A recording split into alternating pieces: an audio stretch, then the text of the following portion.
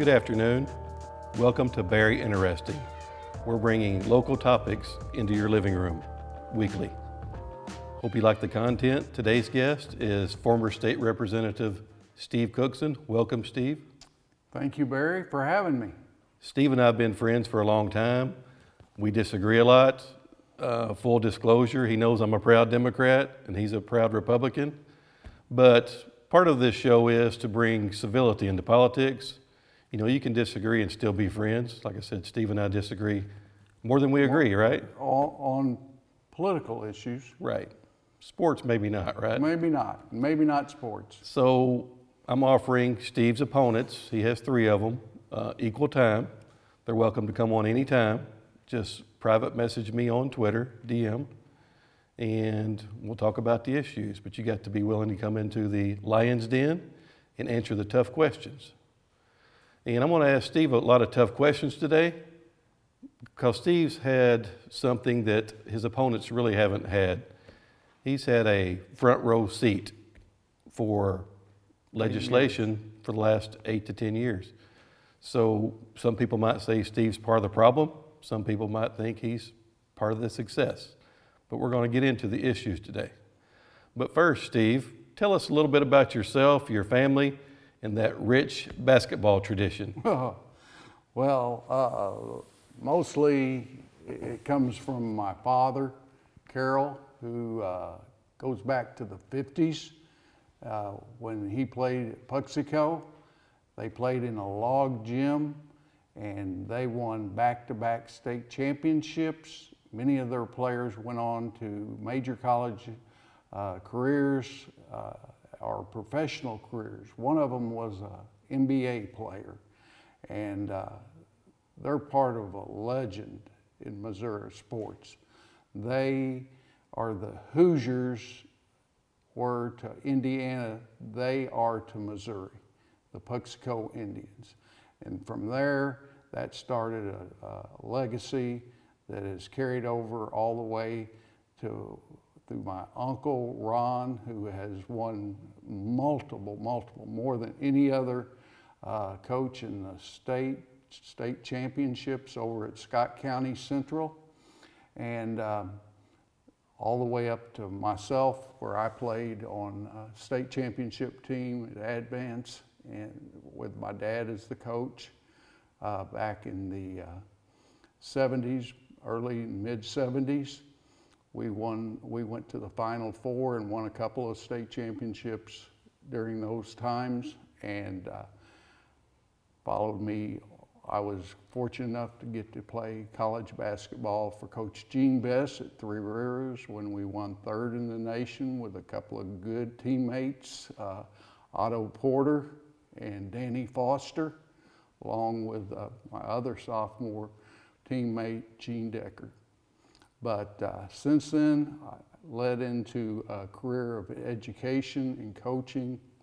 Wasn't quite as successful as those guys were. Always people wanted to compare me to them. But I ran into, and was successful, but I ran into dynasties that were starting up, like Ben Bidwell's dynasty over at Portageville. And I realized very soon that maybe I could contribute more in administration in public schools. After I had retired from the public school systems, someone indicated to me, because I was successful, that I might want to look at running for state office. First, I had not had any intention of doing that, and I made the one mistake that I should have known better, because being a school administrator and a superintendent, I said, well, if you can't find anyone else, I'll do it. Well, they quit looking and I ran, and I was fortunate to win by very landslide margins every time I ran for my position there. That's a good point. It does take a lot of courage to put your name on the ballot.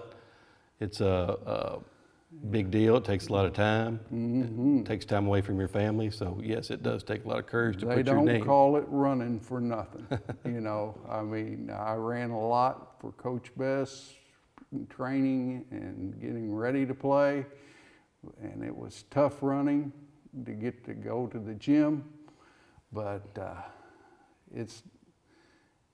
it is tougher to run for office because you got to go everywhere, see everybody, and knock those doors. Yeah, you got to drive a lot of fence posts to put up signs.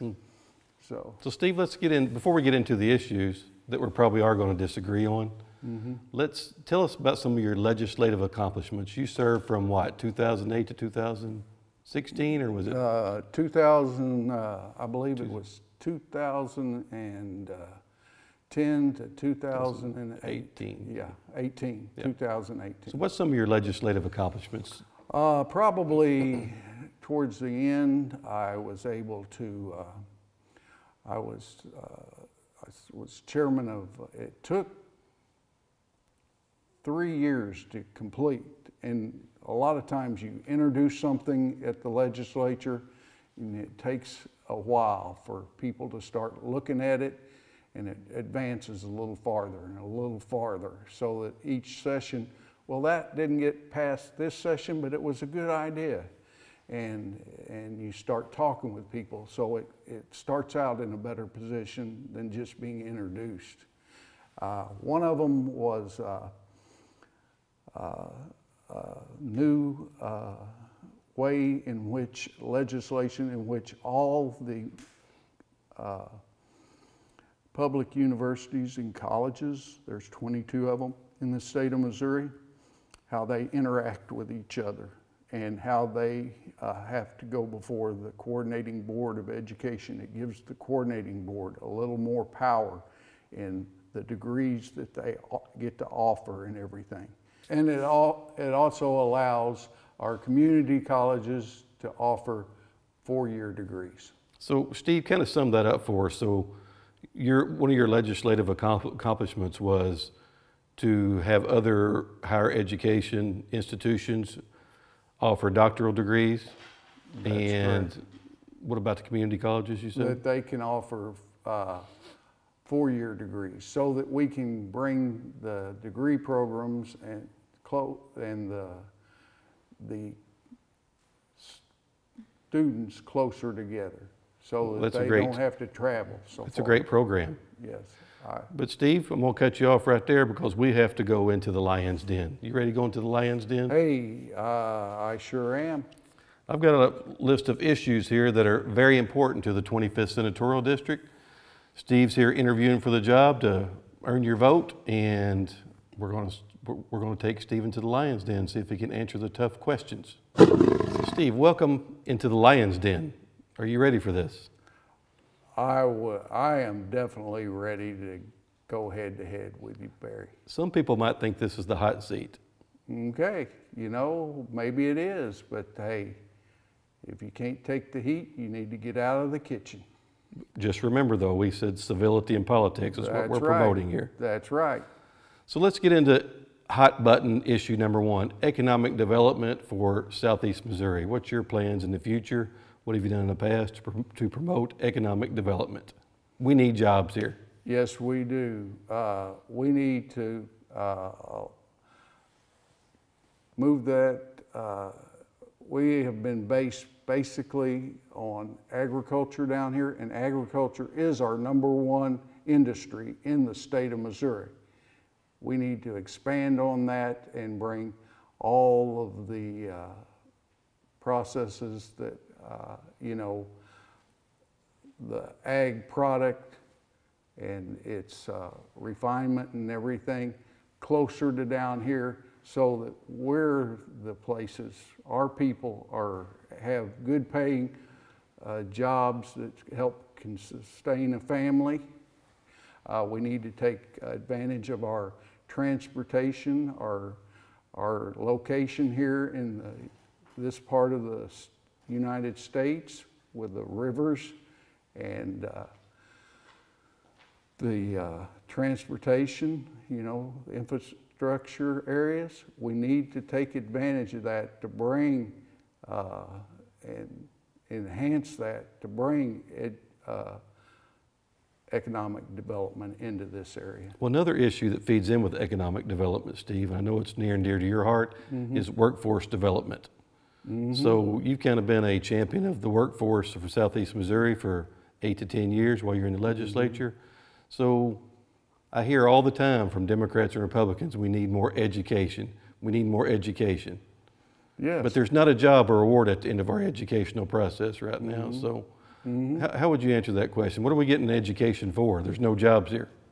Yes, and we got to make our education, we got to transition it more to skill development. You know, we got to have some basic education. You know, people have to learn to read. People have to learn how to calculate in mathematics. They have to learn some of the history so that they won't repeat the same mistakes that have happened in the past, and it'll stimulate their thoughts towards better ways of doing things.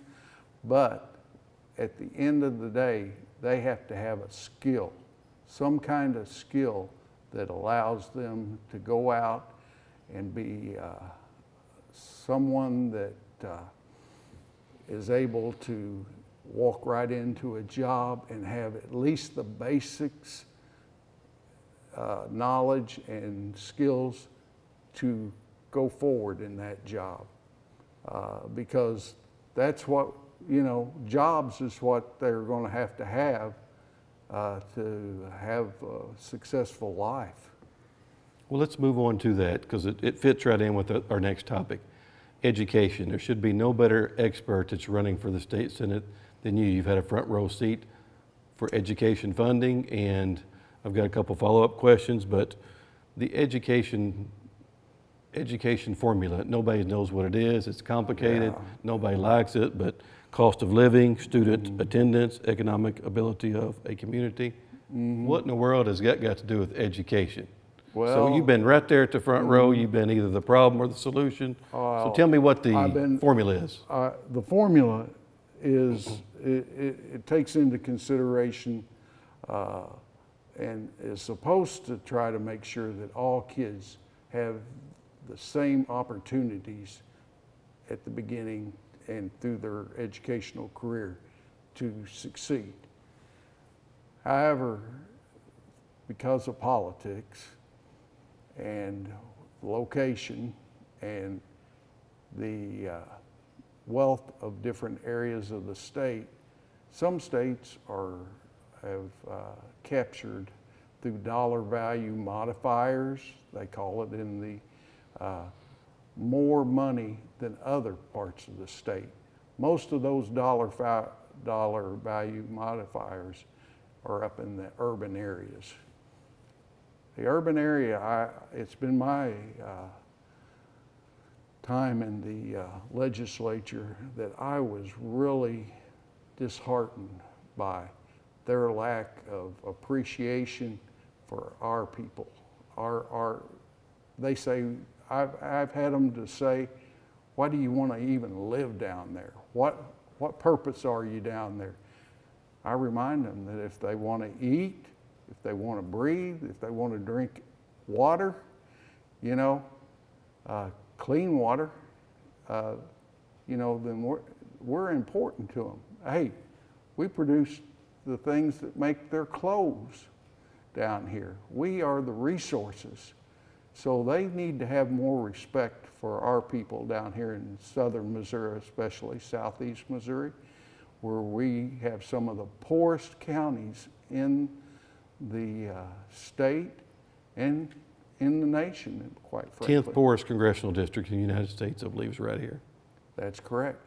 But I want to get back to education because I think you're not answering my question. Okay. This education formula, I think it's complicated. I don't think it's fair. I don't think we get our fair share of funding down here. 4 or 5 years ago, Republicans claimed that they're fully funding the education formula, but they lowered the bar. Well, So where's the bar at? Are we fully funding education, or is it just a political trick? well, What's the real answer? I'll tell you what the real issue there was. When we passed gambling, they said that they were going to use that money to help enhance funding of education.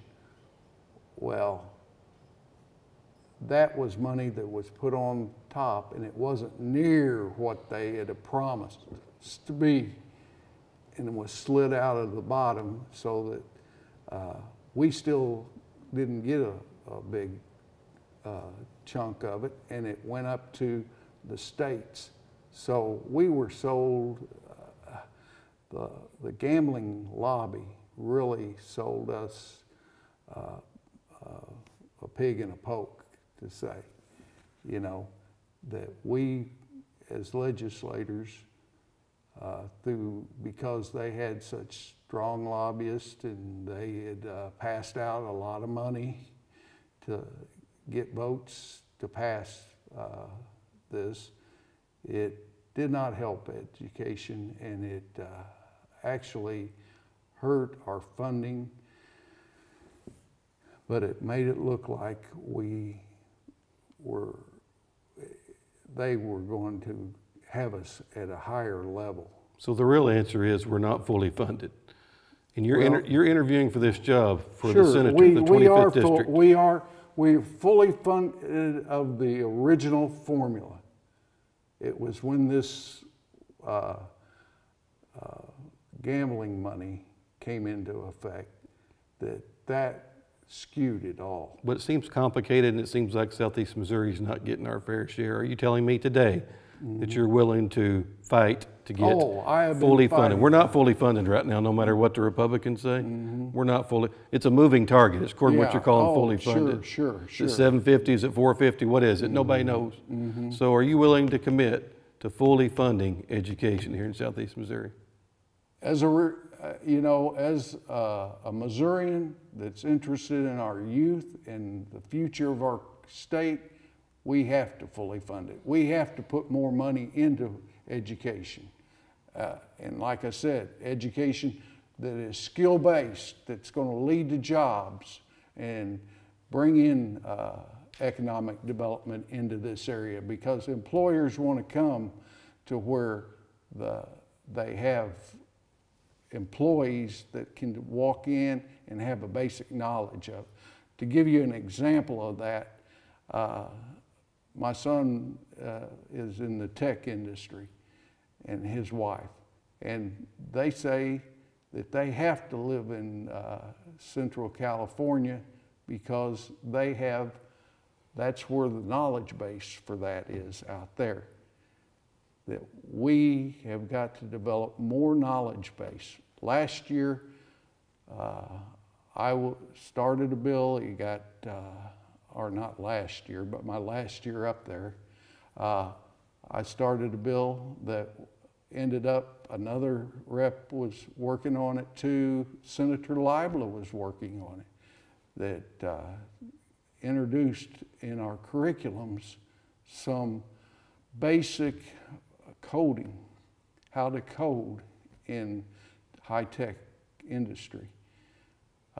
That passed. So now we're trying to get that in, but we were one of the last states to get that. In fact, the state that led the nation in it wasn't California, wasn't out in New York or Massachusetts or North Carolina. It was Arkansas.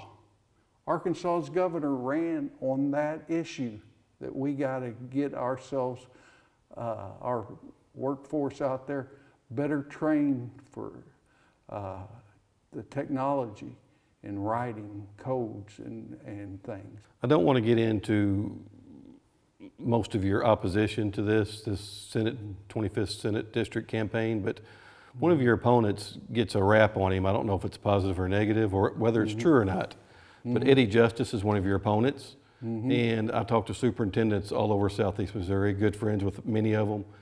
They feel like he's against public education. Is that a bad rap on him, or is that true? I know Eddie. I've known him, and he has supported me in the past. But when he was appointed to the state board, he was following trying to enhance himself as a politician and following a group that is in, their goal is to destroy public education as we know it, and to you know, give vouchers, charter schools. They're pushing those things, and charters are nothing more than private schools that are using public education, public Which dollars. takes money away from Southeast Missouri. Oh, it does. So you think he really feels that way? Yes. Oh, I know he is.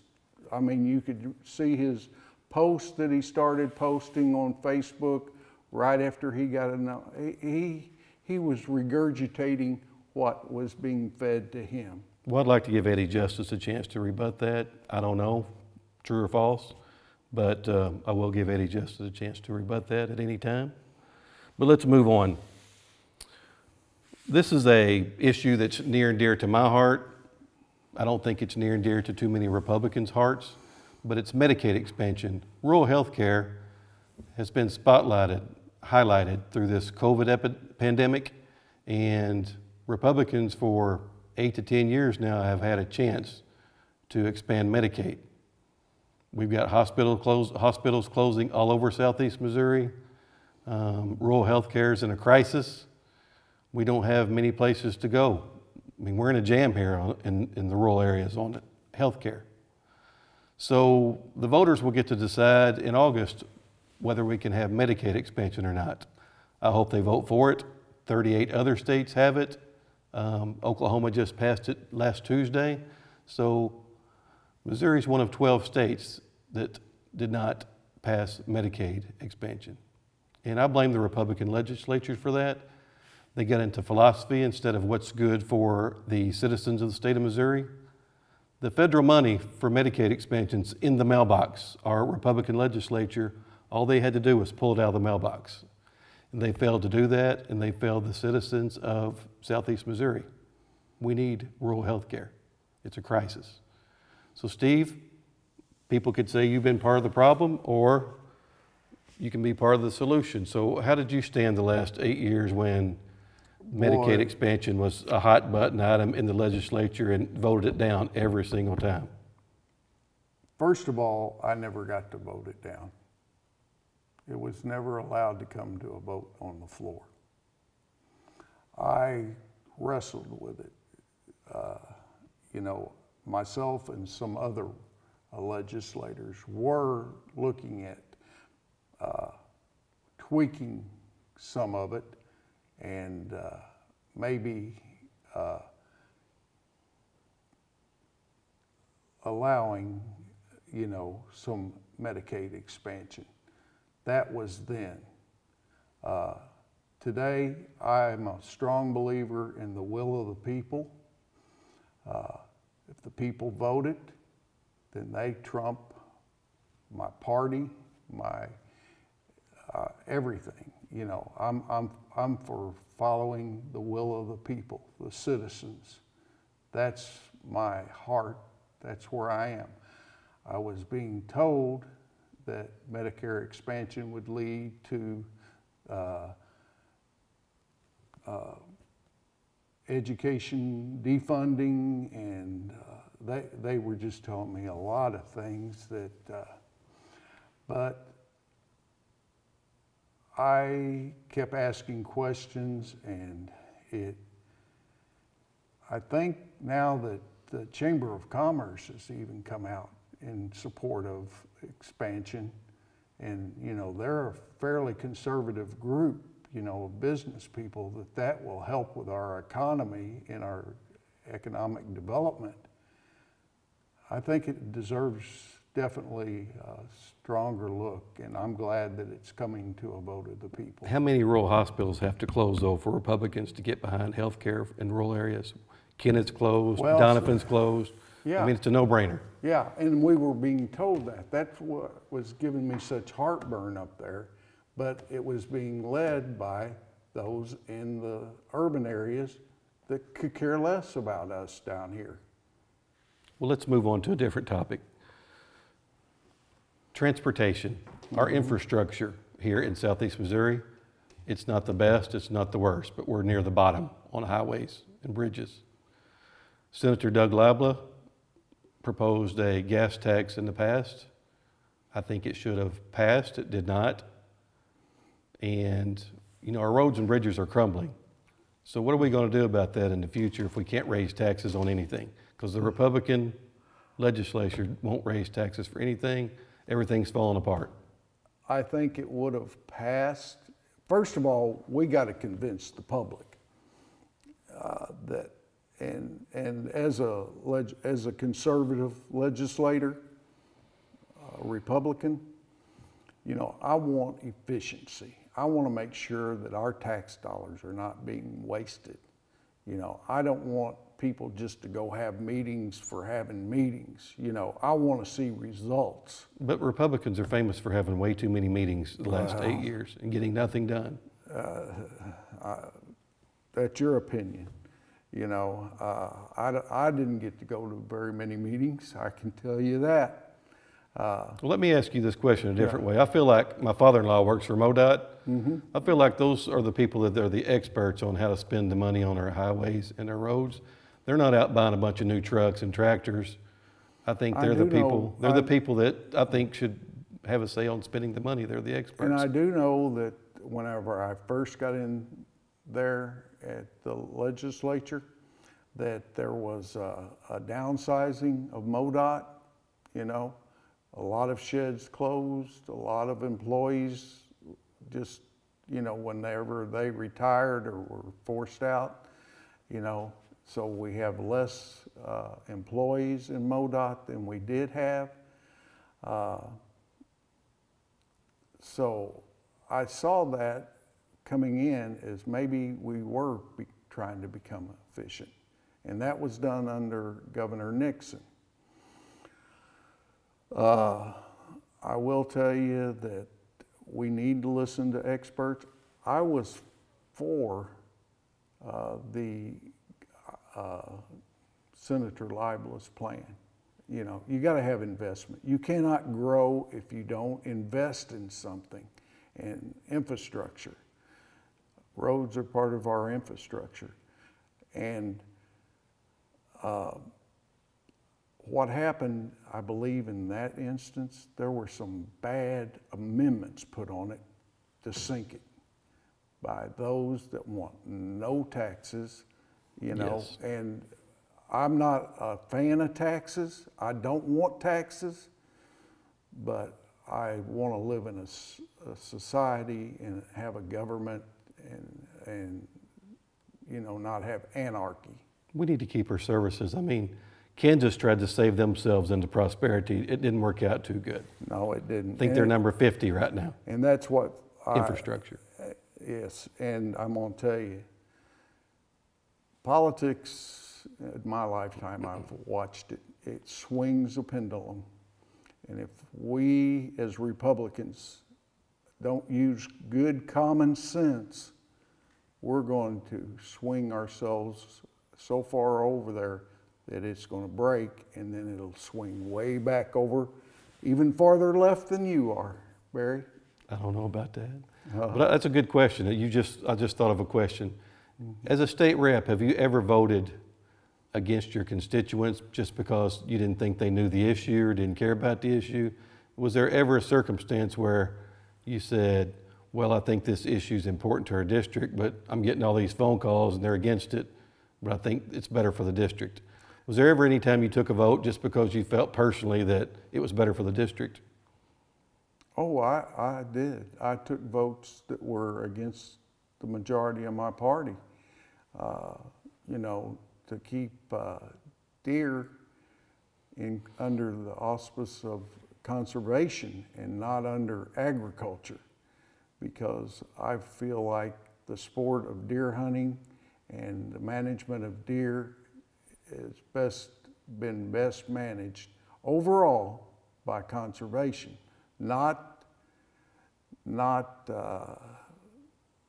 don't want to see us have deer raised out there, and it would be like we go on cow hunts, You know, you got a fenced in area, you go out there with your gun and you shoot a cow. Not much sport to it, is Not there? much sport to it. No, I don't think Missourians want I think that. that's something that a lot of people can agree on, Democrat or Republicans. Well, but it was being pushed as an economic, you know, that's the way we should go, is to raise deer, and we could sell deer meat at the supermarket and everything. And now, do I agree with everything the conservation does?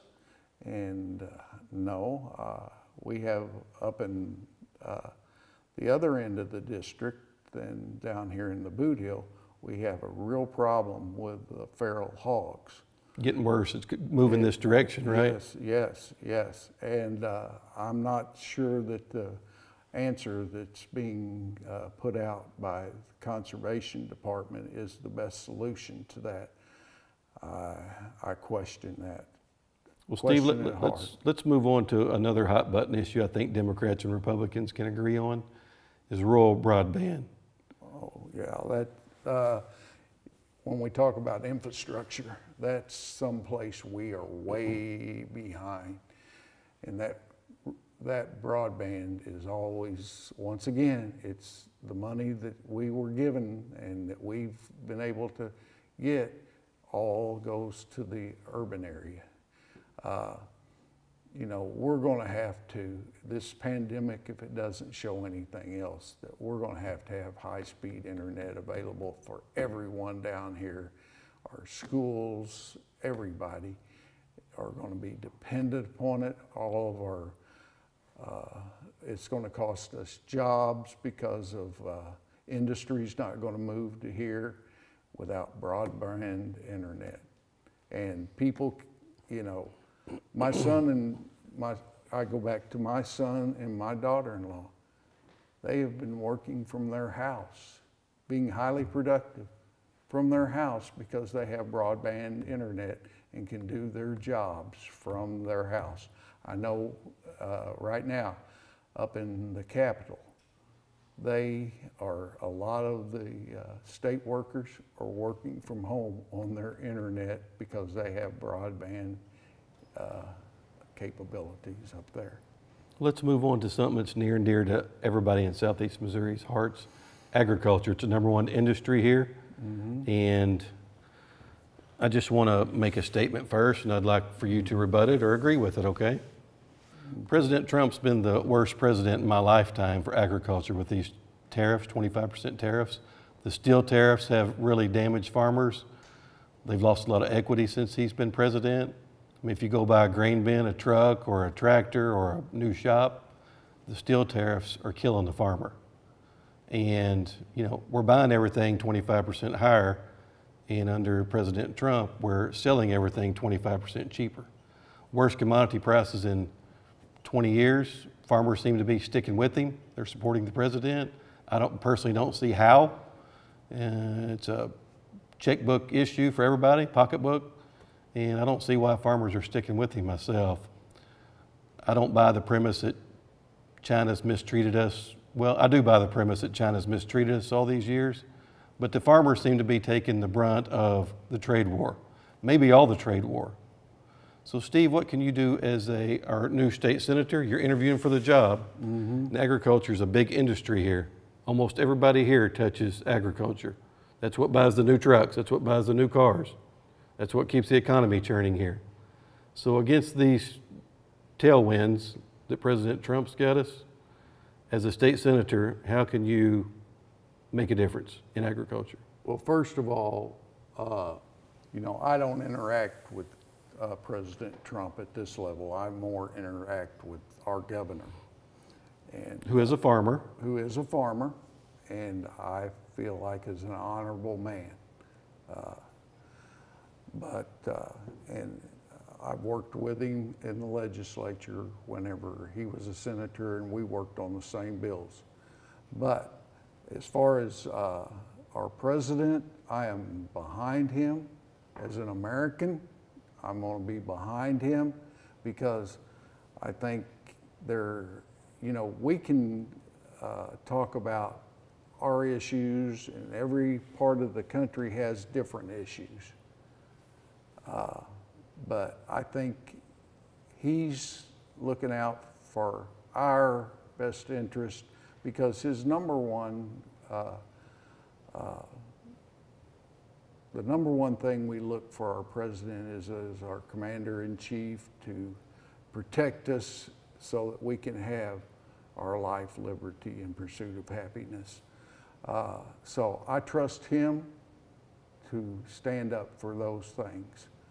Now, as far as, like you said, as far as trade overseas and everything, trade agreements, I do believe we have been mistreated. Maybe not, I mean, we're being retaliated, and the farmers are catching the brunt of that. The steel industry's catching a lot of that. But there are other things that we have to look at so that we're not taken advantage of by countries like China that has for a long time taken advantage of us. And it's not just China, you know, there's other countries around the world that we are, you know, it's our tax dollars and our money, the US dollar, that's going to them. And we need to eventually keep it home and invest it in our own people. Well, let's talk about agriculture at the state level. Governor Parson, Governor Greitens, Governor Nixon, Governor Blunt, as far as you want to go back. Governor Holden. They always go on these trade missions for the state of Missouri, but they never seem to have any teeth in them. They seem like they're always for show. I know Governor Nixon took a lot of fellow Republicans, your friends, to Cuba. Didn't take me. I don't remember selling anything to Cuba lately. So does any of these trade missions actually have any teeth? Because I haven't seen it. So are they just for the camera, or? I think you have a valid point there. I think you have a valid point there. We should hold them more accountable, all of our travel and everything. We need to hold them more accountable. And people think that as legislators, we're given cars and we're given planes and they fly us here. And I can tell you, I drove my own vehicle. I was paid mileage, but it was less than the federal mileage rate.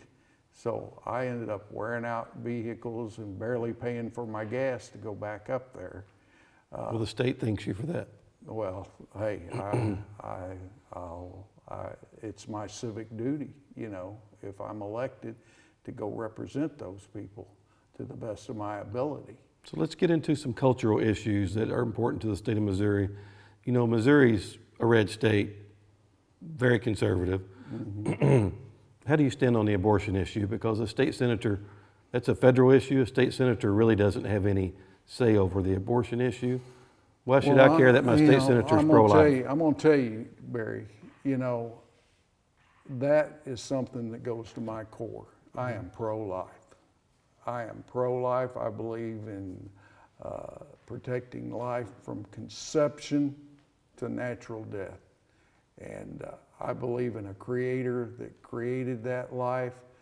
And so I'm going to be pro-life. But in reality, is there anything that you can do about it? We can pass laws that, because eventually you say it's a federal issue, federal mandate. It was federally federal law because of Supreme Court ruling, Roe versus Wade, back there. That can be looked at again and overturned. You know, I am just, you know, I'm just very pro-life. That's where I am. Well, and I believe I respect that. You know, I believe that that's part of my core. But since you brought that up, you know, Roe versus Wade was what, 1972, 1973? And gay marriage is less than 5 years old. I remember 3 days after the election, President-elect Trump was on 60 Minutes, and he said gay marriage is the law of the land. So do you support the president on supporting gay marriage, or is it the law of the land, something that's 5 years old or less? So I'm confused here on, federal issues versus state issues. The president's for gay marriage. How does Steve Cookson feel about that? Well, relationships are different, Marriage is an institution that has been ordained by God, I believe.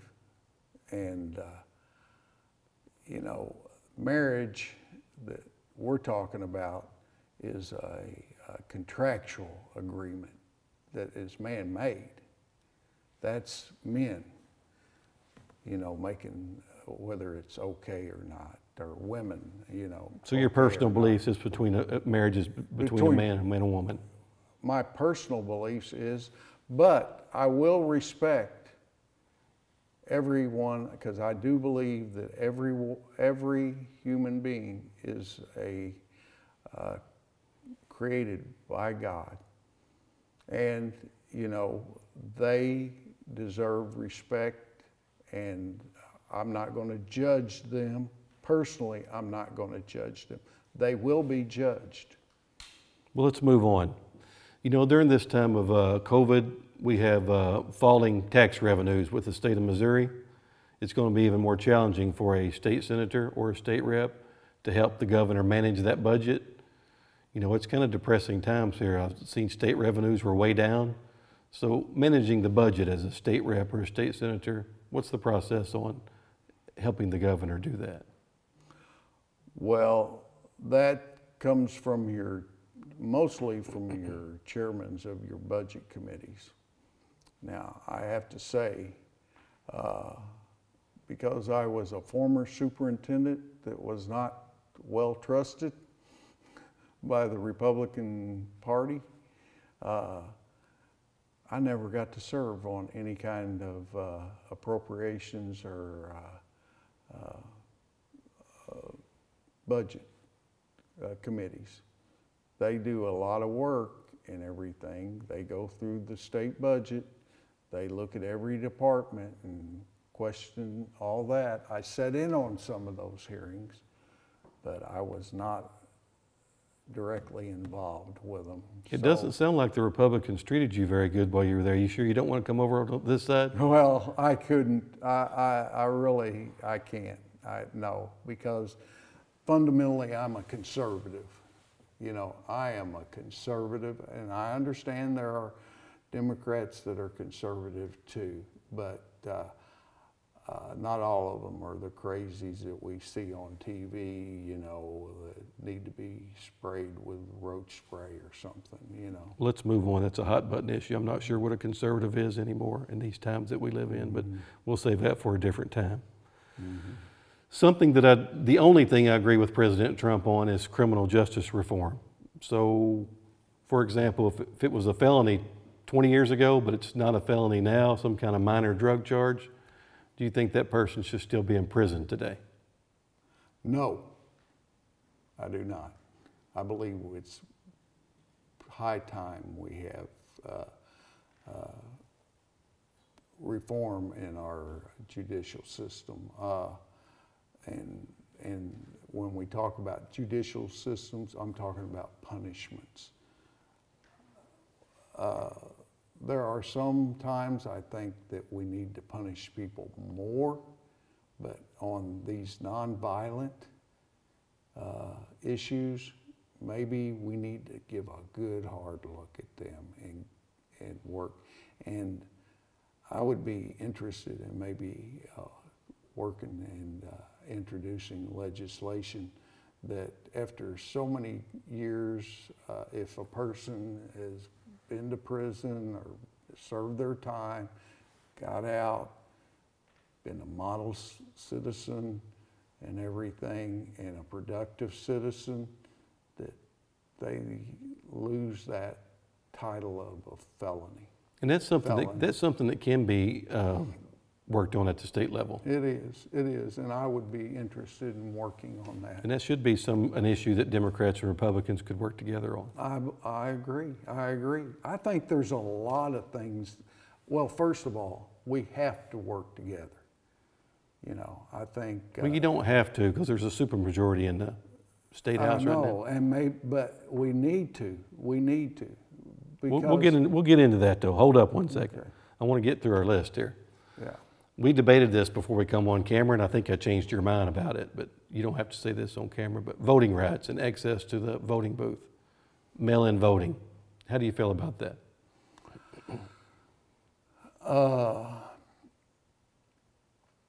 Mail-in voting, I think it needs to be strictly just a short window for, you know, but sometimes people have to travel away from their home and aren't there on election day. You know, they still need to have the right to cast a ballot. I mean, we have soldiers out defending our country right now that are voting away from their precinct of their home address. So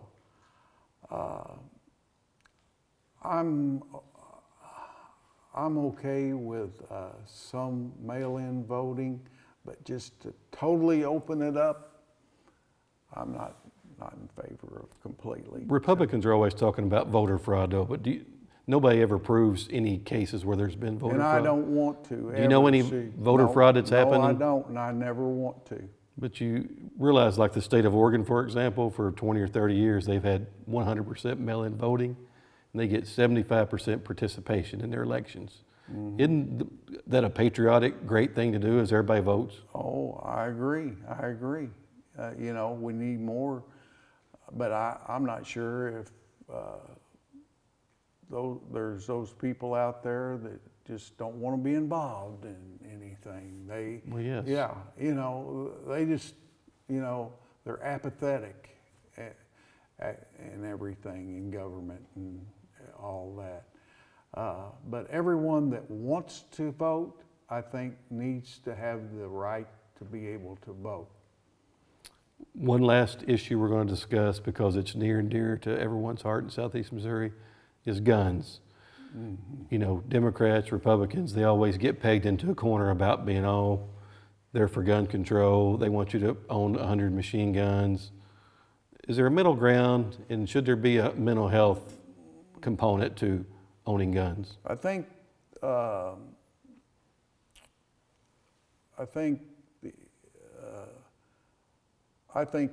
all citizens should be able to own guns. I'm 100% pro-gun. I believe guns' purpose are for two things, and that is for sport and protection. Sport and protection. A lot of people say, well, do you need an AR to go deer hunting with? Probably not. I've never gone deer hunting with an AR. Do I own an AR? Yes, I do. But, you know, I do know, though, that if I need to protect my house, my property from being burned by an angry mob, and the authorities are unwilling to do that, I want to make sure I have my AR and whatever else I need to, you know, that I'm able to own. I believe the law says that we can't have machine guns. A lot of times ARs are considered, you know, machine guns, and they're not. You know, they're just automatic rifles, just the same as I have that I hunt with, an automatic rifle. Fair enough, Steve. Thank you for being here today. I want to thank, like I said, I want to thank Steve Cookson. He's interviewing for the job to be your state senator for the 25th district, and glad to have you here today.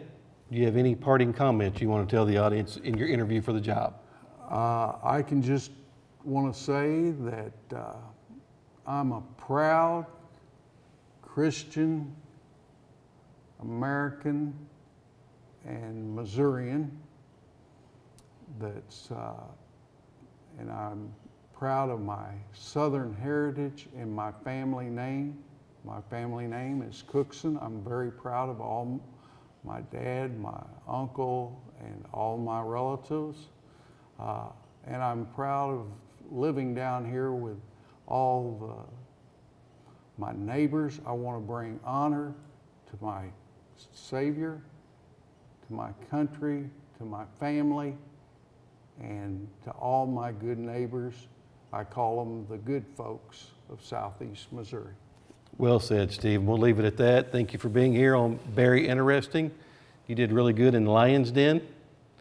And I want to offer Steve's opponents equal time if you'd like to come on and dispute anything that Steve said.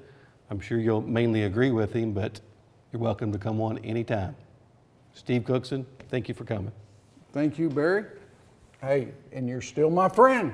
Good deal. Yeah.